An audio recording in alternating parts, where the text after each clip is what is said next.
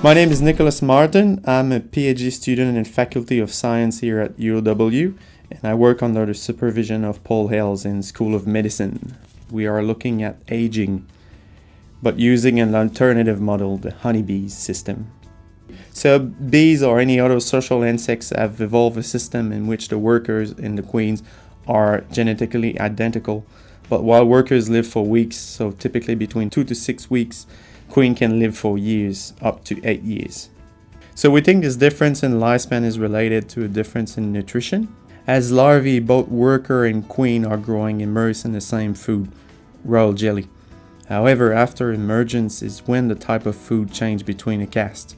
Workers start feeding on honey and pollen, while queens are fed mouth to mouth the same royal jelly and never allowed to eat pollen.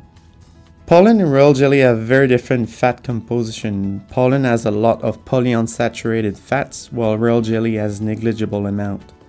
We are what we eat, and bees are no exception. This difference in food consumption leads to a difference in lipid membrane fats between the castes. We think this difference in membrane lipid composition might be the underlying mechanism of the much shorter lifespan of worker bees compared to queens. We're currently looking at extending the lifespan of the worker bees.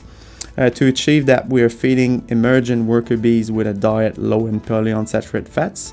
This diet should lead the workers to maintain a queen-like membrane lipid composition, and they should live for longer. We actually have results that support this hypothesis.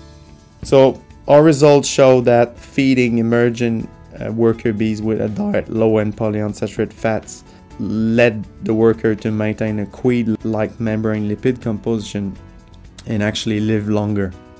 The study of aging is important because age is the dominant risk factor for most disease, and understanding its mechanism will likely help increase health span in humans.